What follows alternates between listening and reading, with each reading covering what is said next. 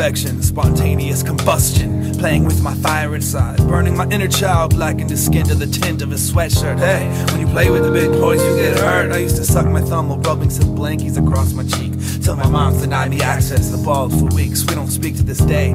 I came to terms with my fear and loathing. Now I wear this clothing like it's an extra layer of old skin, afraid to shed tears in the fabric from years that I had it found abandoned on the stairs to the attic, collecting runaway skin cells, absorbing memories, spent to hell and backtrack through the dirt and even worn by enemies. Born in the 70s of the 20th century, making that distinctions for future reference in case y'all remember me in my genesis. What's most important is to remember this: women and men are pissed when they kiss, they exchange spit that is venomous. Most of it is affectionate, and the effects of this has us quick to clench your fist. Don't get fancy with your paintbrush when you reminisce.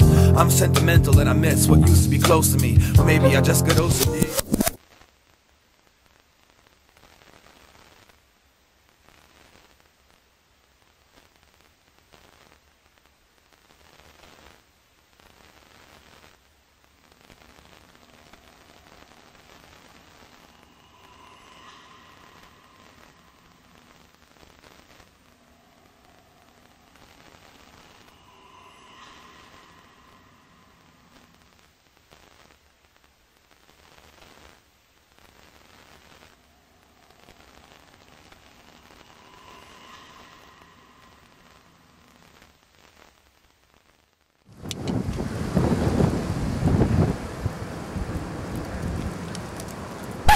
Hopefully I reconcile with my inseparables, with eyes aside from head to toes, instead of symbolizing clothes, identifying with outside symbols. Cut out the middleman, but my whoopee is in demand. Yeah, I'm feeling like a kid again.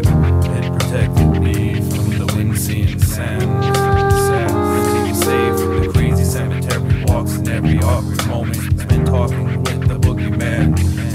Managed unconditional comfort, comfortably.